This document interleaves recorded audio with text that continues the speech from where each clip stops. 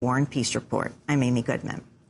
The leaders of Israel's two main parties, Likud and Kadima, have both claimed victory in an early general election. In a few minutes, we'll turn to analysis of the election results, but first we go to former U.S. President Jimmy Carter. His latest book is We Can Have Peace in the Holy Land, a plan that will work. President Carter says he wrote the book because President Obama is, quote, facing a major opportunity and responsibility to lead in ending conflict between Israel and its neighbors. President Carter writes, quote, the time is now. Peace is possible. President Carter's previous book, Palestine, Peace, Not Apartheid, generated a great deal of controversy here in the United States. Last year, he was removed from the speaker's list at the Democratic National Convention in Denver, reportedly because of his outspoken criticism of Israel's policies in the West Bank and Gaza. Harvard law professor Alan Dershowitz has publicly claimed he pushed Obama not to allow Carter to speak at the convention. Well, yesterday I interviewed President Carter about the U.S. role in the Israeli-Palestinian peace process and Israel's invasion of Gaza. President Carter, it's good to have you on Democracy Now! Well, thank you, Amy. It's good to be with you and your millions of viewers and listeners. Well, you've written a new book. It's called We Can Have Peace in the Holy Land, a plan that will work. What is that plan? Well, the plan is a diametric opposite from what is the trend now by Israel in the West Bank, and that is to make one state, one nation, all the way from the Mediterranean to the Jordan River. And that is the two-state solution, which is generally adopted by the United States government, the roadmap for the international community, the United Nations resolutions, and also unanimously by the all 22 Arab nations. That is a two-state solution based on Israel's withdrawal, basically to the 1967 borders, the sharing of Jerusalem and so forth. And that's been spelled out and accepted for a long time. And so I think that the plan that I outline in my book is one that has practical aspects of modification of the basic two-state solution that both sides can accept overwhelmingly. One of the key issues would be to leave about half of the Israeli settlers in Palestine where they are, that is those nearest to Jerusalem, and swap them an equivalent amount of land, say acre for acre, to be used for a corridor, a narrow corridor between the West Bank and Gaza, about 35 miles distance. And that could be used to make a train route or either a highway, still to be controlled by Israel security. I discussed this particular plan with Ariel Sharon in January of 2005, and he agreed with me completely on it. President Carter, the Israeli attack on Gaza, do you think it set back hopes for peace now? In a way, I think it was a completely unnecessary war. I wrote an editorial for the Washington Post accordingly, because it could have been avoided easily. But in the long term, it may actually produce a more enthusiastic move toward a comprehensive settlement. In that, for the first time really in a long time, maybe forever, the European countries have been directly involved in trying to bring about an accommodation. The President of France, Sarkozy, has been over there. The Prime Minister of Great Britain, Gordon Brown, has been over there. And the European Union leaders have been over there to work with the Egyptians, who have been negotiating for a number of months now between Israel and Hamas, for instance, to bring about a permanent ceasefire. What Hamas wants is just to have an open supply, an adequate supply of food and water and fuel and medicine to go into the 1.5 million Palestinians who are imprisoned basically within Gaza. And what the Israelis want is an end of Hamas rockets and mortar fire. So those two things can be worked out. So I think it may be that this horrendous attack on Gaza will precipitate a more enthusiastic move toward a comprehensive peace agreement. You say that it could have been avoided. You actually met with Hamas in December. We interviewed Robert Pastor on our broadcast, who went with you. Can you talk about how you think this attack could have been avoided? Well, I went over there first in April, and I met with the leaders of Israel and Fatah and Egypt and Syria and Hamas. And in the past, Hamas has insisted on a ceasefire only if it included the West Bank.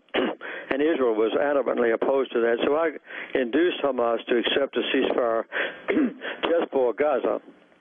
And the Egyptians negotiated that, and it began the 19th of June, and it was lasted for 6 months. When toward the end of that period, obviously it was breaking down, so I went back to the area and met with the Hamas leaders, and they said that they would have a complete ceasefire if Israel would just restore an adequate amount of supplies to the people in Gaza.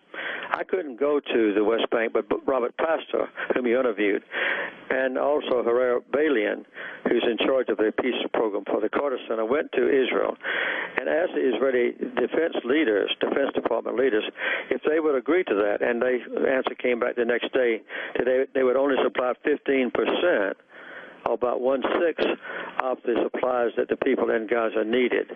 So that meant that the ceasefire could not be renewed, and it precipitated rocket fire from Gaza and the attack on Gaza by the Israelis. The prosecutor, the ICC prosecutor's office, has said that the International Criminal Court at The Hague, the prosecutor for it, has launched a preliminary analysis to establish whether Israel committed war crimes in its offensive against Gaza. Documents also show the Palestinian National Authority has recognized the jurisdiction of the ICC in a move designed to allow investigations of alleged crimes in the Palestinian territories. What are your thoughts about this? I don't believe that Israel has accepted the authority of the International Criminal Court, so it may be a moot effort. But I think that if the Palestinians can prevail in having an assessment made, then that might clear the air. But I don't think there's any chance of the International Criminal Court imposing any sort of penalties on Israel. Do you think Israeli leaders should be tried? No, I don't. I don't think that would be fruitful. I think it would be a mistake to make a move of this kind. But I do hope that there will be a complete revelation of what has occurred, and that's why I've been involved. That's why I've written an op-ed piece for the Washington Post, and that's why I'm talking to you. I think that out of this whole debacle or horrible catastrophe that's occurred to the 1.5 million folks in Gaza, that a new momentum can be generated, particularly with a new president in the White House and a superb new envoy or negotiator that will lead toward a peace agreement.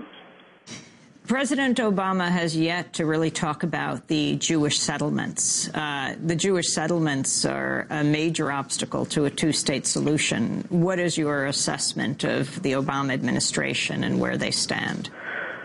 Well, I think that Obama has made an unprecedented move of an aggressive nature toward a peace agreement in the Middle East that escaped his predecessors in recent years, and that is he started working on the Mideast peace problem the first day he was in office, and he's appointed an envoy who is both superbly qualified as a mediator and knows the area quite well, and also is fairly balanced between Israel and its neighbors, or neutral, and that's what's required.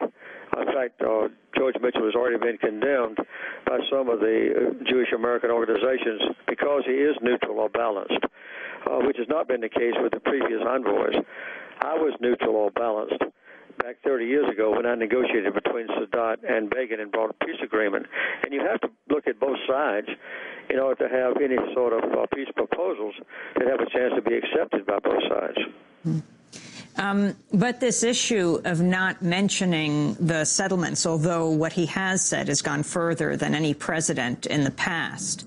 Well, he's only been in office a few days, and I think what happened was that he made a choice of an envoy. He made it clear that this issue would be on the top of his agenda.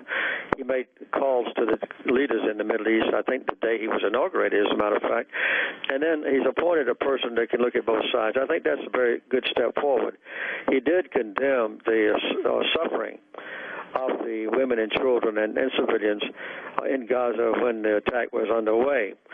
But I think he's been waiting to let George Mitchell come back from the Mideast, prepare a trip report that is to delineate what he found to be facts and what his recommendations might be before Obama makes a public statement on those issues. I think that's a wise political move for him to make.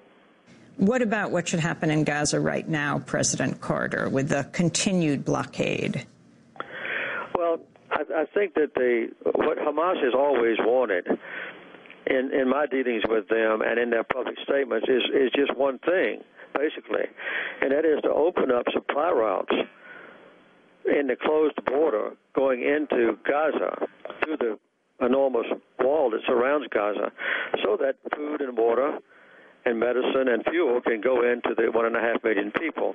When Israel was in control of Gaza before before 2005, the average amount of fuel and so forth going in was 750 truckloads a day for 1.5 million people. But the Israelis have never been willing to